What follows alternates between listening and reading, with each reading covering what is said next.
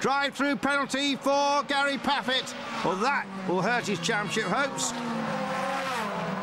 Apparently just nudged somebody. Was that the incident? Yes, it was.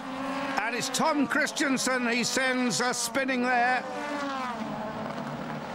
Paffett then slowly through the pits. He must be cursing. It's a huge, huge accident for, yes, the race is stopped. Peter Dumbreck in the Opel. A massive accident as the new part of the circuit turns onto the main straight, the original main straight. Look at this.